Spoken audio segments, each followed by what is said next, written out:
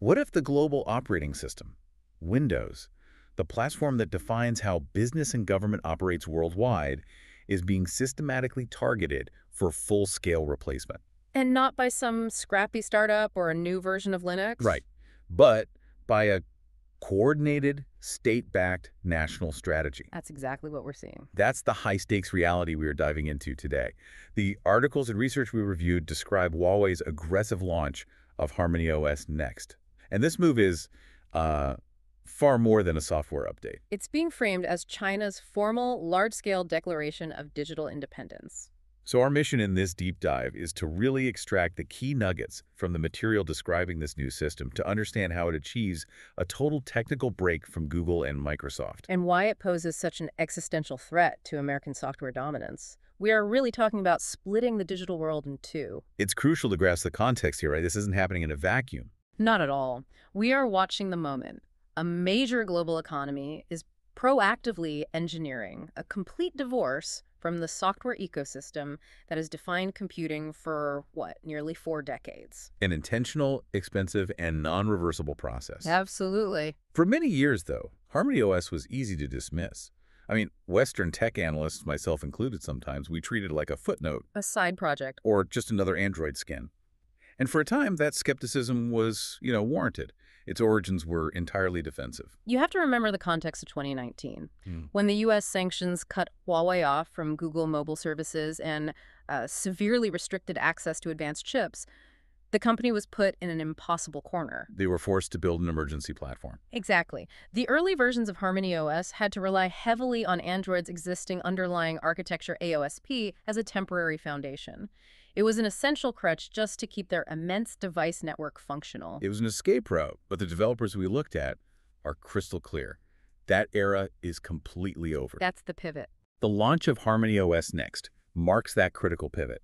It is not built on Android, it does not contain a single line of Google Services code, and it doesn't rely on any Windows integration hooks. This is the final break. What's fascinating here is that the geopolitical pressure acted as this sort of unintended accelerant. Right. The company was essentially given an ultimatum. Either innovate radically or face corporate obliteration. So 5 years of intensive development turned that defensive escape route into what is, I think, accurately being called a full-blown digital rebellion. So we are talking about the first fully independent operating system ever developed at this sheer scale in China. And not just for one device. It's designed to run across everything: phones, PCs, massive industrial controllers, smart screens, and vehicles. So if the genesis was forced survival, the resulting architecture is strategic offense. The key finding from the sources is that Huawei isn't trying to copy Windows. No, not at all. The engineers appear to be building a completely different vision of how digital devices should interact.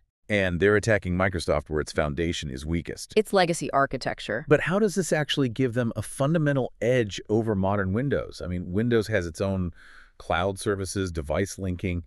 Where is Microsoft fundamentally failing here that Harmony Next exploits? Well, Microsoft's problem is systemic. Windows was architected decades ago based on the principle that your PC was a silo sitting disconnected on a desk. A monolithic system. Exactly. HarmonyOS Next, conversely, is built from the ground up for a unified, hyper-connected world. It relies on what they call distributed architecture. Where every device, your phone, your laptop, your car, is linked. Dynamically linked, acting conceptually as one giant super device. Think about the pain points you deal with today. If you want to move a large file from your phone to your laptop, you're usually relying on Wi-Fi, the cloud, a cable. You have to launch separate apps, connect to separate services, and you deal with latency. Harmony aims to eliminate all those distinct setups. It just treats them as functionally one unit. The sources have these incredible examples of this fluidity, like you're on a video call on your PC and you decide you need a better angle. Instead of ending the call or downloading new software, you just tap an icon and instantly redirect your phone's camera to act as the PC's webcam. Or dragging a photo from your phone's screen right onto a Word document open on your laptop, instantly, as if it were a local drive. And that seamless merging of devices is something a decades-old monolithic system just can't match. It can't, because the architecture beneath Windows is so vast and interdependent. Trying to force this level of immediate cross-device unity, it just causes immense stability and security challenges. Okay, that brings us to the core technical structure, the kernel. HarmonyOS Next runs on a microkernel. This is a technical term, but the consequences are huge. They are. To explain the difference simply, think of the operating system kernel as the brain that manages the computer's basic functions. Memory, inputs, security. Right. A monolithic kernel, like Windows, is one massive piece of software where all those functions, drivers, security, input, output, are bundled together. If one driver fails, The entire system can crash. It's heavy. it's very heavy. A microkernel, in contrast, moves those functions outside the core brain. It only keeps the bare minimum inside. This makes the system significantly lighter, And more secure. inherently more secure, and highly efficient. If a faulty printer driver crashes, the rest of the OS keeps running perfectly. It's better for security patches, easier to update, and translates to immediate performance gains. And the performance claims emerging from developers seem to back this up, right? We're hearing talk of huge leaps in efficiency. Yes, the preliminary tests show significant improvements, up to 30% faster system performance and, crucially, 20% lower power consumption, So apps written natively for it will run closer to the hardware. which means smoother animations, instantaneous switching all while using less battery. That performance advantage is only sustainable, however, if Huawei can guarantee quality control. Which brings us to their developer strategy. It's pretty restrictive. A native Harmony apps only standard. They're forcing developers to rebuild using Huawei's ARC compiler and Next-G development kits. This is the massive technical barrier they've created. It's designed for self-preservation. It is. The ARC compiler and these new kits aren't just rebranded tools. They force developers to write code specifically for this distributed microkernel environment. You can't just port your Android app over. You have to fundamentally change how your application interacts with the OS. It's a colossal amount of work for a developer who already has to maintain iOS and Android versions. So why would they bother? Because HarmonyOS will soon be their only pathway to accessing the enormous Chinese market. This lock-in strategy is precisely modeled on Apple's success with iOS. By restricting the ecosystem, they get full control over security, performance, and API access. They're building a software wall.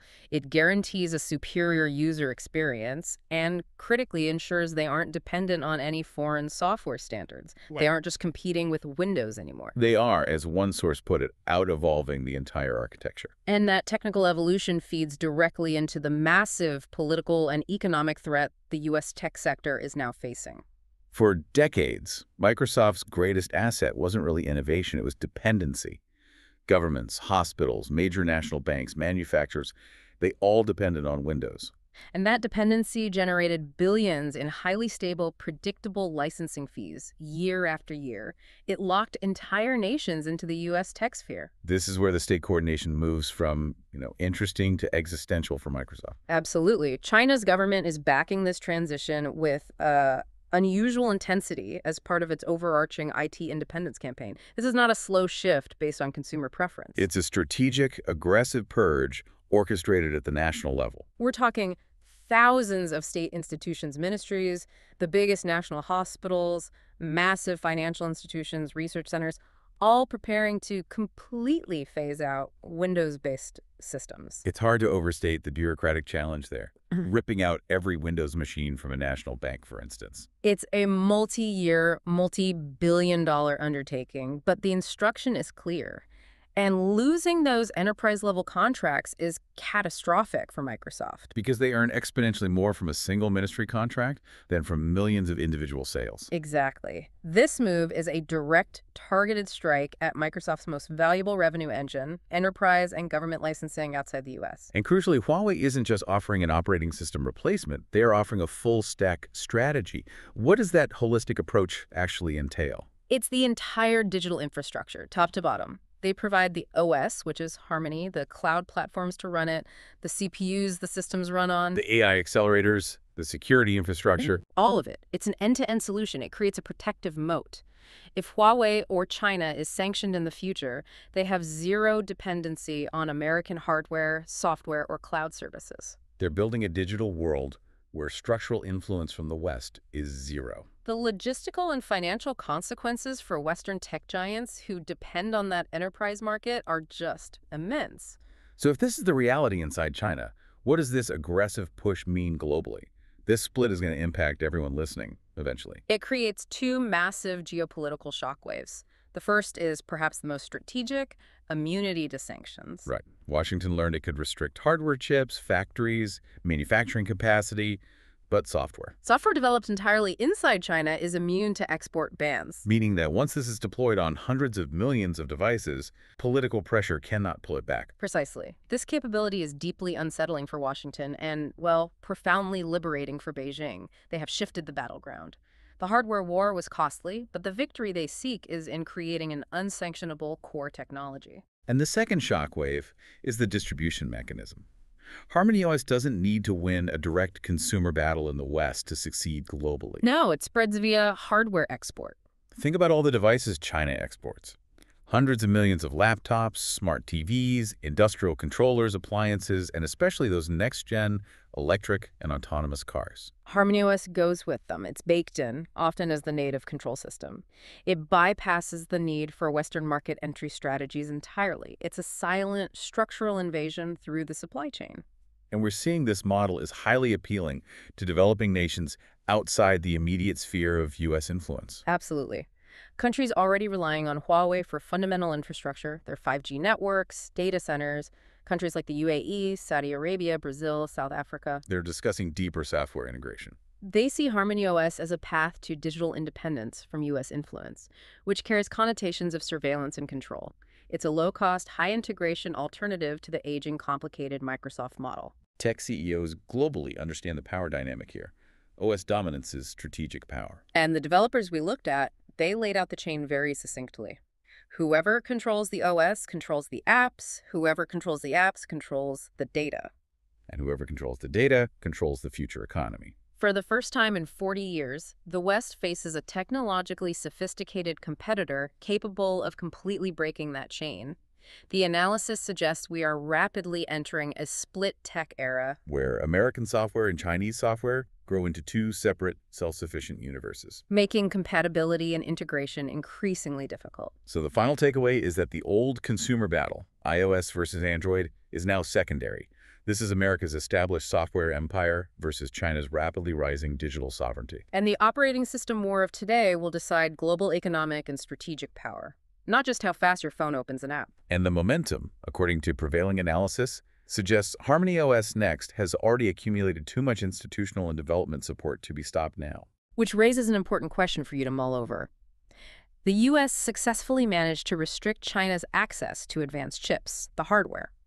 But if the ultimate strategic power rests in unsanctionable software that governs the entire ecosystem, the operating system, is controlling the hardware still the winning strategy? What is the limit of sanctions when the core OS is specifically built to run autonomously, completely cut off from the rest of the world?